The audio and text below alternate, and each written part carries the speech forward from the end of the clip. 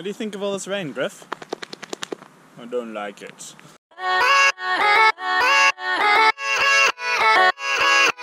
So I've wanted to make this video for a while now, but I'm on holiday now, and as you do during the holiday, you finally reconnect with some of those old passions and hobbies that you kind of forget during semester time, during periods of hectic work. And so today's video is centered around one central theme about how to take good photographs, and that is to simply take a lot of them. So in a world of Instagram and retouching and the competitive landscape that is photography and the photography economy really, it can be really hard to get out there and take good photos compared to other people and compared to other people's photoshopped masterpieces and that. Just going around the garden here, taking photos and that of the trees and that, and how the rain has just made everything so pretty. Just been thinking a lot about how the best photographs that I've taken are always after 300 dud photographs. When I go on holiday, you know, you take 400 photographs because you're excited about the new landscape and because you want to capture the moments in that, but then you pick 3 or 4 at the end of your trip that you really use to show people like how your trip was and to give them a summary. You don't show them the 400 photographs. And so I think as someone who's taken lots of photographs in the past and that, and it really is passionate about photography, I think the best way to take great photographs is to just take hundreds and hundreds and hundreds of photographs every day, even if you're looking for a particularly great shot.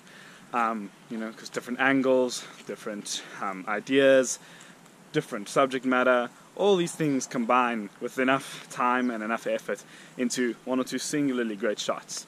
Like I've been walking around my garden now for half an hour and I've taken easily over 50 photos. But I'm probably only going to put 1 or maybe 2 of these on Instagram. And so I just think it's really interesting, you know, we're all judging ourselves constantly for not taking good photographs, but as any professional photographer will tell you, they take thousands of photographs only to choose 3 or 4. And it's strange actually, because I think this philosophy could actually be applied to large parts of our life.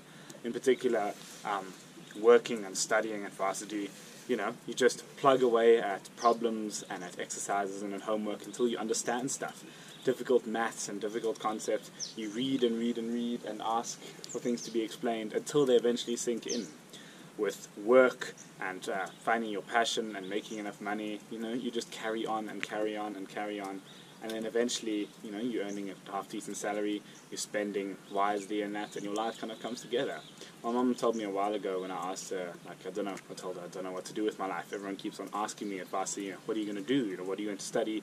What do you want to work in? And I tell them, you know, maybe the tech sector, but I really have no idea. And she said, that's fine. I mean, my mom's a teacher, and she still doesn't. Sometimes she still isn't sure if she made the right choice. And I guess we never really will know if you've made the right choice, how to spend your life and that.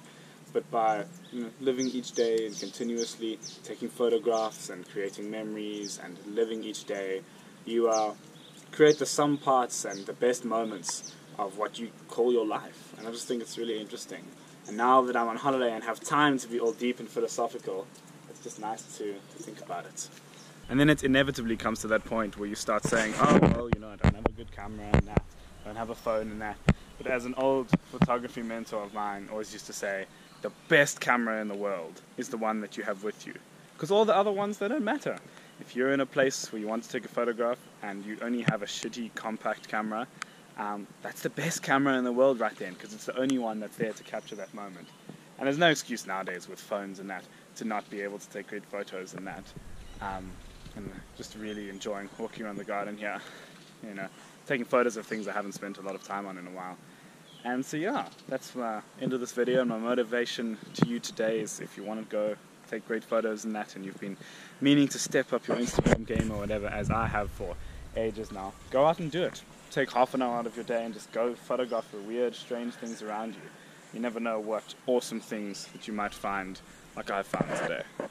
Anyway, thanks for watching this really different video, and I'll see you later. What